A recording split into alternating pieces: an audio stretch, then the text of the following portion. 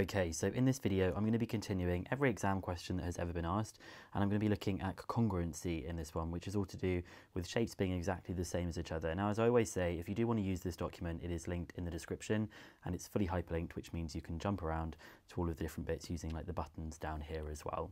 So this is a non-calculator one, and it just says that the diagram shows 4 triangles, and it says 2 of these triangles are congruent, which means they're exactly the same as each other. Write down the letters of these 2 triangles.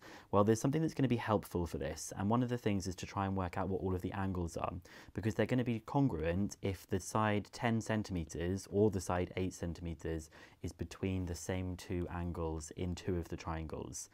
So 55 and 45, they add up to 100, which means this other angle here must be 80, which means I can also say down here that this one must be 55. And I actually don't have enough information about these ones. But what you can see in this first triangle is that the 10 is opposite the 80, but here the 10 is not opposite the 80, so these two definitely aren't the same as each other. And in this triangle you can see that the 10 is opposite the 80, so these are actually going to be the congruent ones. Here the 10 is opposite the 55, so the 2 which are congruent in this case are going to be triangle A and triangle D. Those are the ones that are exactly the same as each other, and then we've got the answers A and D. So we're going to try and prove here. It says that ABCD is a quadrilateral, AB is equal to CD, and angle ABC is equal to angle BCD, and we're going to try and prove that AC is equal to BD. So I'm just going to draw on those lines AC and then the line BD, and we're going to actually think that this is going to be a congruency question. It doesn't say that it's a congruency question, but it is going to be one here. So first of all, we're going to prove that the triangles are congruent, and then we'll prove that those are the same as each other. So I'm going to begin by saying that AB is equal to CD, and that was given in the question, and that is referring to a side, okay? They've also told us that angle ABC is equal to angle BCD, and that was also given in the question. So that means that they've got an angle that is the same as each other. And then the last part is that they share the same side BC, and so this is the same side, so I'm just going to write that it's the same side, and that gives us our side rule that we've got here. So the things that I've just discussed is that AB is equal to CD, those are the same sides, then I have the angle, and then I have a shared side here, so it goes side, angle, side. So by congruency we can say that triangle ABC and BCD are congruent, and after we say that it's congruent, we can say that they are congruent by side, angle, side, and the examiner will know what that means for that one. So because they are congruent, AC must be equal to BC. Because they are congruent, AC equals BD, because they are the corresponding sides. They're kind of like the third side of each of those triangles. A bit difficult to sort of see how these things are, but we've said that the triangles are congruent to each other. The reason was SAS, and so that tells us that AC is equal to BD. Now this is, I think, the last question in the summer 2018 paper 3H, and it's a little bit trickier because there just seems to be a lot more information going on in this diagram. It just says that ABCD is a parallelogram, so ABCD is a parallelogram, ABP and QDC are straight lines, and on the diagram they've shown that ADP and CBQ are 90 degrees, and that's given to us. So we're going to try and prove that the triangle ADP, which is this one, is congruent to triangle CBQ. So I think the first thing that I've probably noticed in this one, or maybe not necessarily the first thing, but that the angle PAD, this angle here, is equal to another one. Angle PAD is equal to this one that we have down here, and I'm going to call that one angle BCQ. Angle BCQ. And the reason that they are equal to each other is because they are opposite angles in a parallelogram. Remember we said that the shape ABCD is a parallelogram. Now the next thing that we can see is that AD is equal to BC. So this line that we have here is equal to this line that we've got here, and that's because they are opposite sides in a parallelogram. So AD is equal to BC, and that's because opposite sides in a parallelogram are equal. So a lot of writing to do. And then the third thing that we're going to want to do is we're going to want to show that there's another angle that is equal, and it's this angle here. They've told us that this is a right angle and this is a right angle. So I'm going to say that angle ADP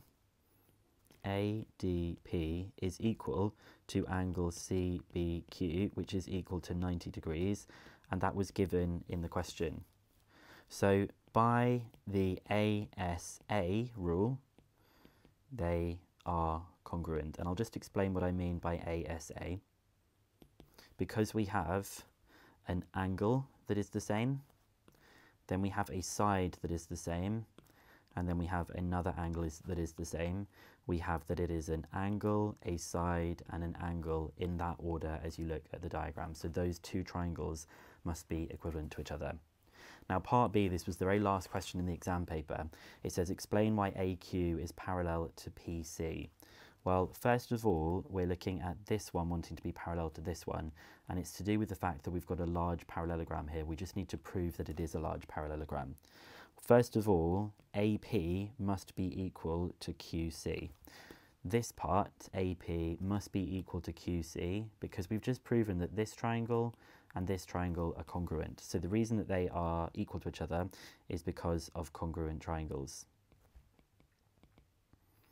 Now the next thing is they are congruent triangles, and we can also say that if the AP is equal to QC and AP and QC are parallel, because that's shown on the diagram, then we know something. These two facts tell us that because they are equal and parallel, this means that APCQ is a parallelogram.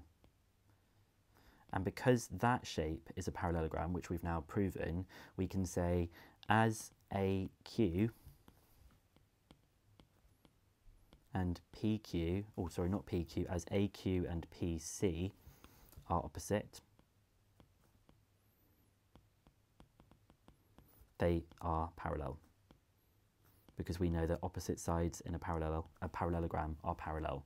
So it's a very, very wordy question, and I think this one is pretty difficult to answer because it's this kind of proof element of stuff.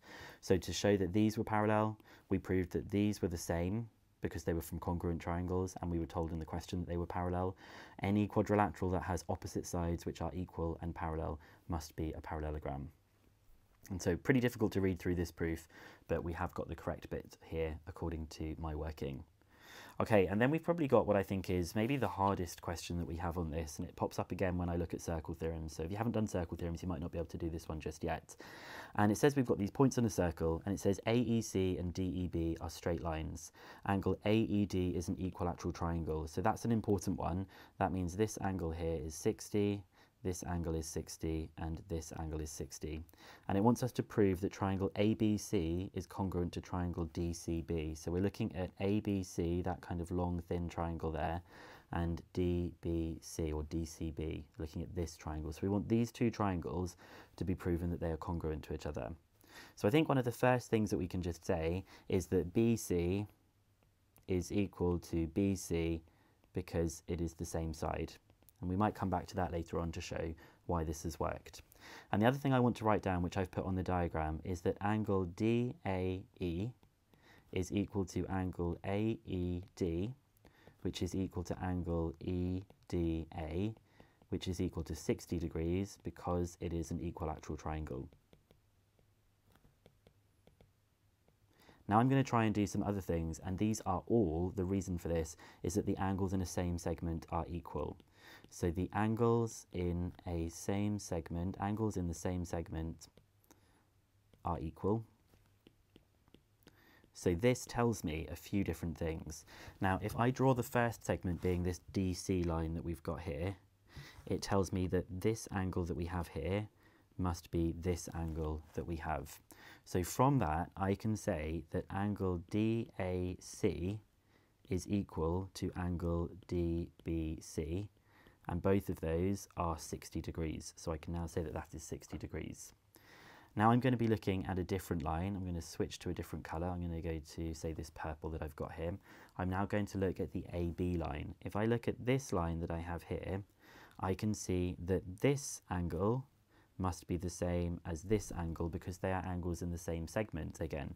So that must mean that this is 60 degrees. So this now tells me that angle ADB is equal to angle ACB, which is equal to 60 degrees. And then the last one that I'm going to have a look at is the AD line. So I'm going to do this in a green colour. Okay, so this AD line that we have here, we have two triangles. So this angle at the top and this angle are going to be equal to each other. These are going to be equal, and I'm going to call these angles X. So I'm now going to say that angle ACD is equal to angle ABD, which is equal to X because of the same segment. So what we now therefore can say is this. Therefore, angle DCB, which is this one, DCB, is equal to angle ABC, which is equal to X plus 60.